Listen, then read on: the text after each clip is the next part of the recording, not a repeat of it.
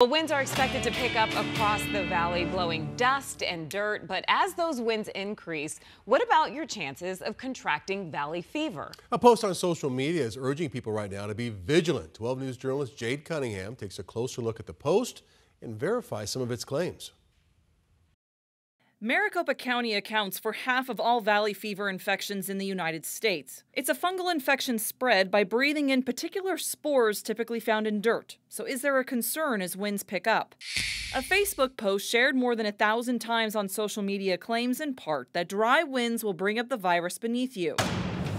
So let's verify, are we at an increased risk of valley fever over the next few days?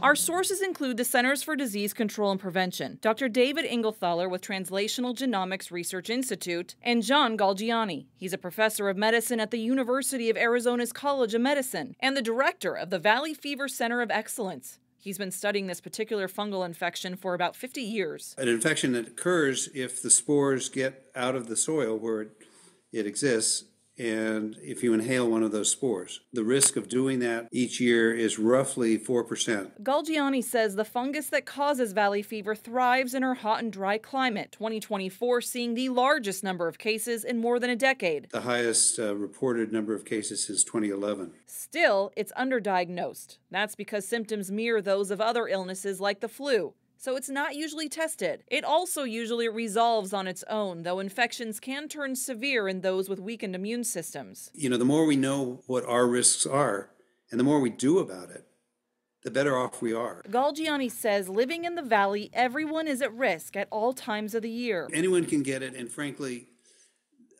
I really don't know of a way to avoid it. But on windy days or during dust storms, the chances of breathing in infected spores doesn't change. It is true that dry conditions are a time when disease activity is higher. There's no compelling evidence. There's discussions about this, but the overall opinion is that windy conditions don't really add very much to that risk. You would think that generating a lot of dust would increase your risk. And that's true if the fungus is in that dirt. But the overwhelming acreage doesn't actually have colonies of the fungus in it. Dr. David Engelthaler spoke with 12 News in 2023 about the myths with valley fever spread. Doesn't seem like those dust storms are really driving the fungus to get into the air for people to breathe. What that means is that the fungus is not just on the top surfaces of the soil. It is likely that the fungus is mostly below the soil, has to get disturbed.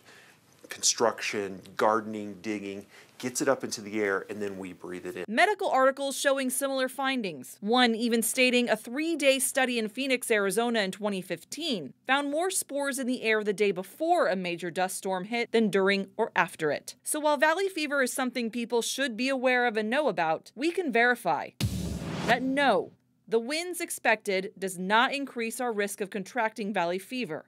For your Verify, Jade Cunningham, 12 News. If you have something you'd like us to verify, send an email with your idea to verify@12news.com.